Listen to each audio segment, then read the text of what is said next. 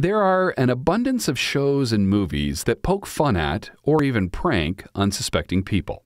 And some of these recorded reactions are so embarrassing that you wonder how these people even granted permission for their clips to air.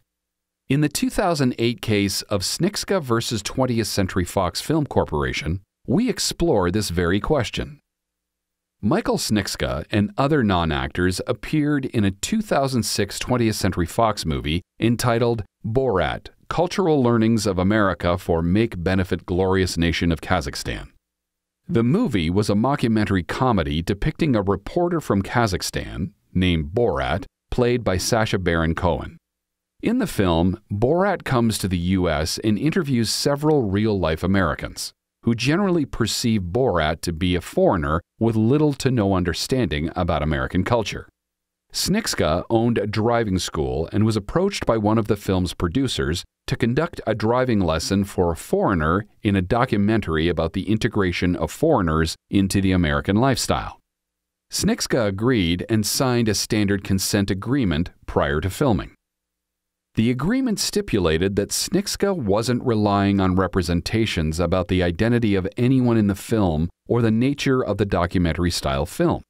The consent agreement also provided that Psenicska specifically waived all claims related to his participation in the movie, including claims of fraud based on alleged deception or surprise related to the agreement or the film.